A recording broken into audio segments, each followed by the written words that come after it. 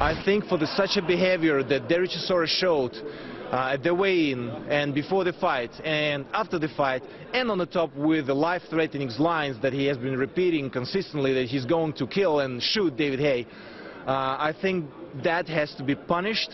It was punished with a financial fine. It's going to be punished by officials. WBC said that they will take him out of the fights in their federation for a certain period of time. Nobody knows if it's going to be lifelong or not, but such a behavior should be stopped, because otherwise we're going to give bad example for the fans, for the youth. And it was such a big stage where Dereck Chisora was presenting himself at the world stage with the world champion, and the way how he handled it, it's not good for the youth, for the fans, and for the regular boxing fans. I think it's really something that damages the legacy of boxing.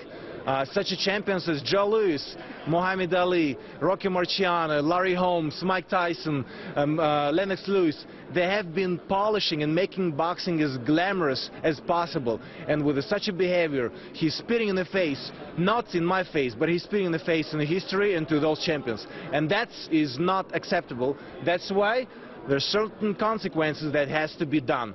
And I heard about apologies that he mentioned almost on the next day after he was done. I don't believe in those apologies. I'm not accepting those apologies, and that's something that his advisors told him, man, you gotta say it because we're gonna help you probably, you know, to reduce your suspension or something. So for right now, I'm not taking any apologies, and my brother either. So, but there has to be consequences that are proceeding right now, and I'm looking forward to how it's gonna end up.